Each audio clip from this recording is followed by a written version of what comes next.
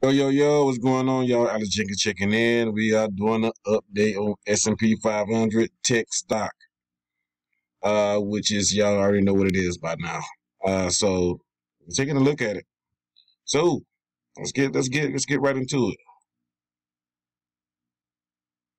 So it did go down, pop back up, and made another high right here. Just a little high, just like I spoke of.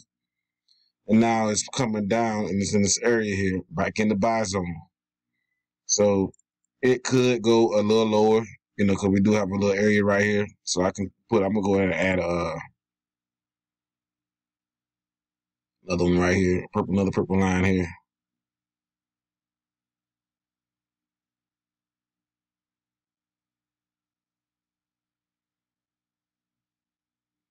So in this area, I feel buyers will enter the market.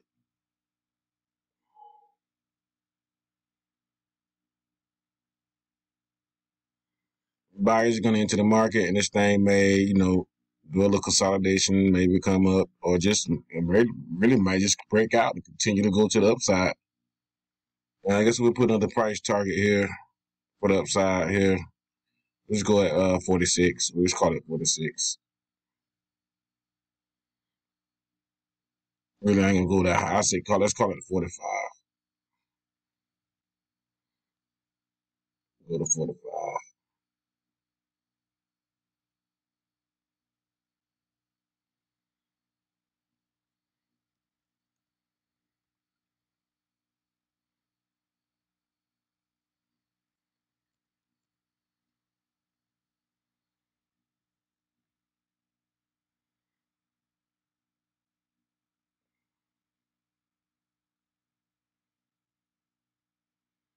There we go.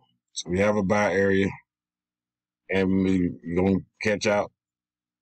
And on on this stock, that's like 500 pips.